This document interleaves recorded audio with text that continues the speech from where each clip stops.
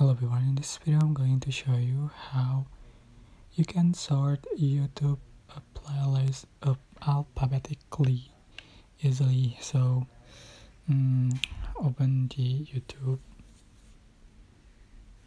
and go to library.